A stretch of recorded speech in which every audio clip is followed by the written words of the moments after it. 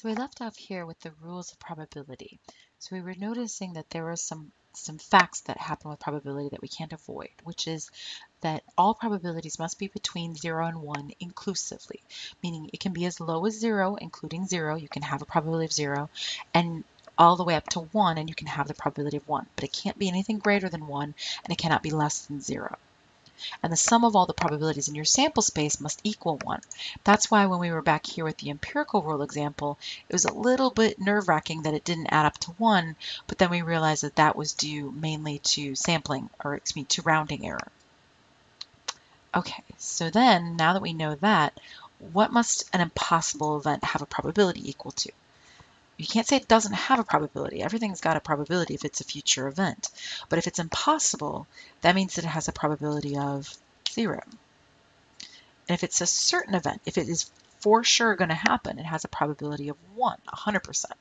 So that would be 1 equal to 100%. Okay.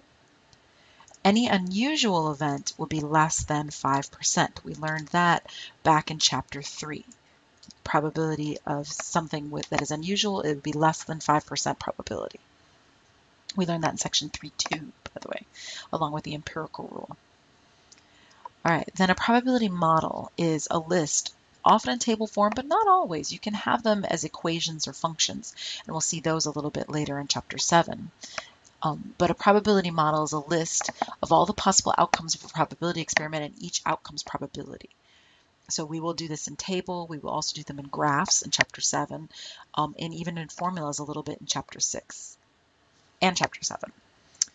So let's see here. We're going to determine whether the following are valid probability models and explain. So in order to be a valid probability model, you have to abide by these two rules, which means that the probability of every event's got to be between 0 and 1, nothing bigger than 1, nothing smaller than 0. And the sum of all the probabilities in the sample space must equal 1. So let's look here. We have -2, 0, 2, and 15. And the probabilities are 0.5, 0.1, 0.05, and 0.35. So every probability there is between 0 and 1, so that's good. Now we need to check that the sum is what we want it to be. 0.5 plus 0.1. Sure enough, it makes 1. Okay, so let's explain why these are valid. I've got to type that up 1 second. So there we have it. Every probability is between 0 and 1, and the sum of these probabilities is 1. Now let's check this one over here. So we have every probability between 0 and 1 again, so that's good. But if we take 0.3 plus 0.4, we get 1.1. So this is not a valid probability distribution for this one. Whereas this one is a valid probability distribution.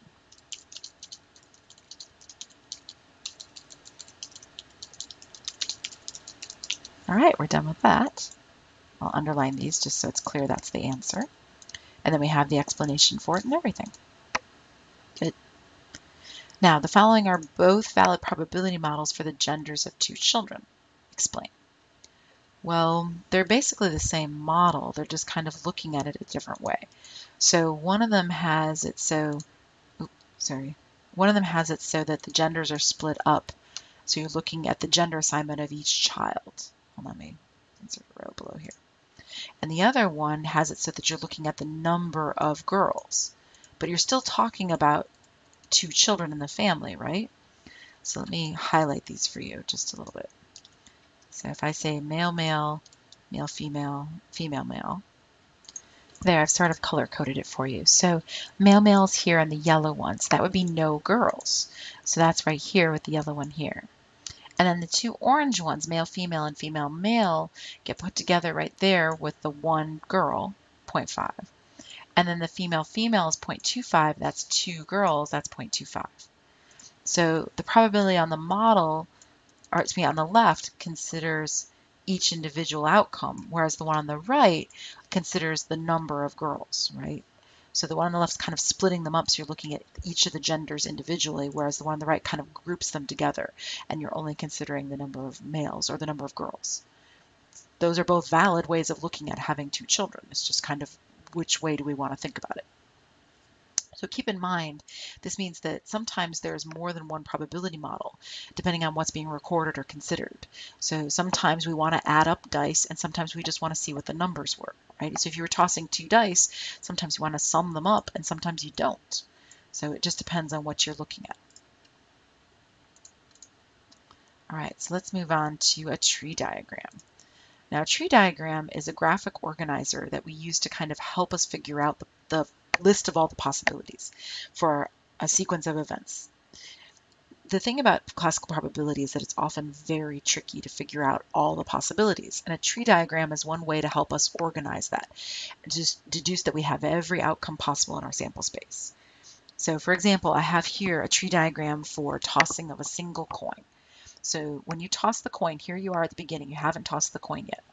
And then you toss it, there are two possible outcomes. There's this branch that leads to heads, or there's this branch that leads to tails. You either had one or the other. Those are the two outcomes.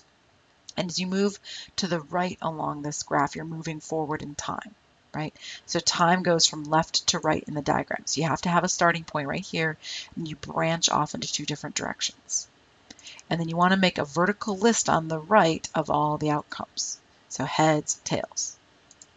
So let's look at the two children example again. Suppose we want to imagine having those two children. How would that look like in a tree diagram? Well, it's funny you should ask. Let me type it up one second. Here it is. So we have here the first child. That's the green one. So you have your first child. You have a choice. You could either branch off towards male or branch off towards female, but you have to make this kind of V shape, sideways V shape. So you're moving along time. There's your first child. And then the blue section is your second child. So you could have had a second child be male. That would give you male, male. Or you could have had your second child be female, or your second child be male, but your first child was female, or female, female. And in organizing yourself this way, you've assured yourself of finding the entire sample space, which is male, male, male, female, female, male, and female, female. Those are the four options. And this portion over here is the actual sample space. You gotta make sure that you write that. This over on the left is just the way of organizing that so that you can come up with this list. Of course, this list is pretty simple, but a tree diagram is an idea that would help you even with more complicated ones. All right, what is the assumed probability? Well, we assume that boy and girl were equally likely. Pretty safe assumption most of the time. And if that's the case, then every probability has a 1 in 4 chance because they were all just as likely as everything else. So 1/4, right? Because we assumed male, female, all of that's the same. All right, then what's the event of having at least one boy? At least one boy. So that's either one boy or two boys. So that would be male, female, that's having at least one boy, female, male, and male, male. So I either have one boy, or two boys. That's at least one boy. So means one or more males. So there's our result. It's a little bit strange English-wise, but the word at least actually means you have that much or more. It's the equivalent of greater than or equal to. So I want greater than or equal to one boy, so I want one or more boys. Sorry, that's bothering me. All right, what about if that is that event a simple event? You know what, let me make a note real quick here. Note, at least means greater than or equal to, just for future reference. All right, now is this event simple?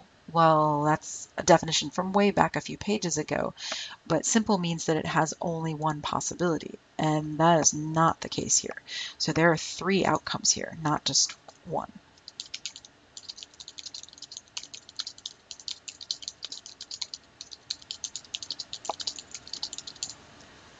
All right, So the tree diagram above worked well for 2 children. Yes, it did. I don't know what I was getting at there. One second. Actually, let me add in what is the probability of F first, and then I'll finish this question out. So I had no question in there. So the probability of F would be, probability of F would be equal to, well, there are 3 outcomes in the sample space, so 3 out of 4,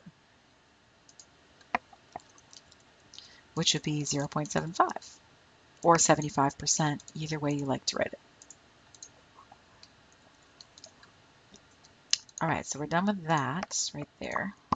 So now we'll finish out this question, which is the tree diagram worked well for 2 children, but would you want to do it for 6 children? And the answer to that is big fat no.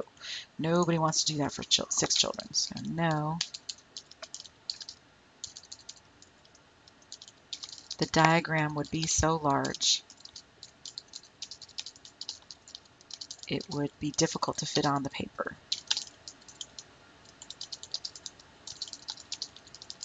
So we'll need another way to tackle probabilities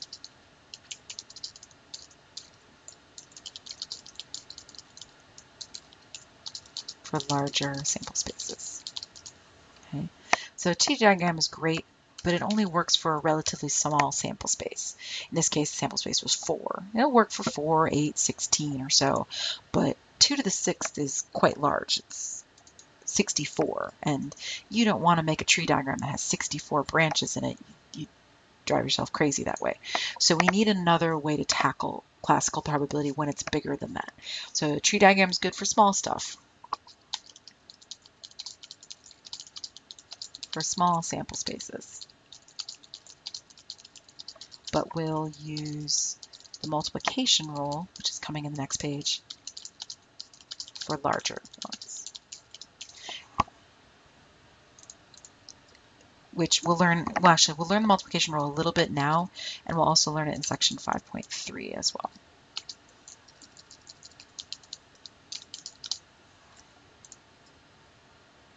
All right, so let's look at that real quick at the beginning of this. So we're going to start off with the multiplication rule of counting to determine the size of your sample space. So for example, I just said 64 back page when I was talking about 6 children. Where did I get that from? So if you're going to have one event can occur in m ways and a second event can occur in n ways, then the number of ways the 2 events can occur together in sequence is m times n. Sequence meaning one following the other. So this rule will help us find the sample space, or the size of the sample space, and also the size of our tree diagram we would make for classical probabilities. So for example, let's say you're going to toss a fair coin 3 times. Well, each time you toss it, you have 2 outcomes. So that would give you 2 times 2 times 2, which is 8 possible outcomes. So if you're going to make a tree diagram, it would have 8 total branches at the end. All right, what about tossing a fair 6-sided die and then a fair 20-sided die? Well, the 6-sided die has 6 sides, and the 20-sided die, yes, they do exist, has 20 sides, which means that's 6 times 20, which is 120 possible outcomes. All right, what about you're going to select a card from a poker deck, a standard poker deck, and those have 52 cards. You're expected to know that. And then you're going to shuffle it and draw again. Well, that would be 52 cards for the first choice times 52 cards for the second choice, and that would give you 2,704 choices total. All right, what about Yahtzee? In Yahtzee, the game Yahtzee, you roll a 6-sided die, five 6-sided dice. So the first die has 6 options, the second die has 6 options, and so on. So that would give you 7,776 total options for the sample space. Just on a side note right here, if you didn't return, if the first card was not returned, that would be 52 cards for the first option and then 51 for the second option, right? Because if you don't put back the first card, then you only have 51 cards left in the deck, which would be 2652 options. It's a little bit less because you did not replace that first card.